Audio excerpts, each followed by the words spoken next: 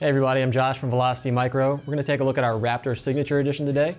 This is an i9-9900X, also running the 2080 Ti and 32 gigs of RAM. Our first benchmark we're going to run today is superposition. So let's see how it goes.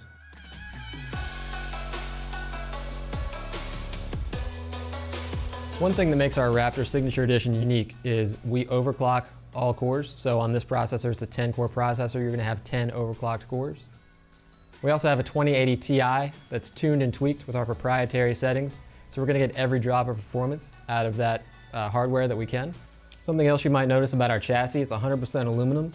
The reason we build in aluminum is because it basically becomes a giant heat sink. So, when you're building a nice high-end PC like this, heat is your enemy. You want to be able to dissipate as much heat as possible. The aluminum chassis helps to draw that heat away from those vital components. What you get is better longevity, more stable performance, and an overall longer lasting PC. All right, so you see there's some of our benchmarks. Minimum frames per second was 70, average 86, max 107.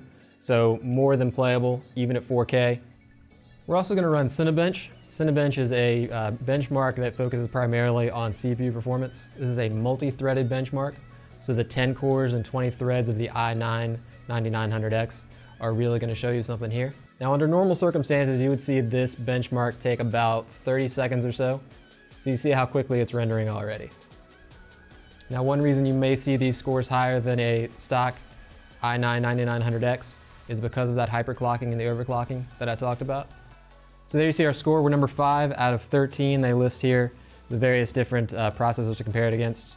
Obviously, a 48-core Intel Xeon Platinum processor is going to be the champion here in this multi-threaded test.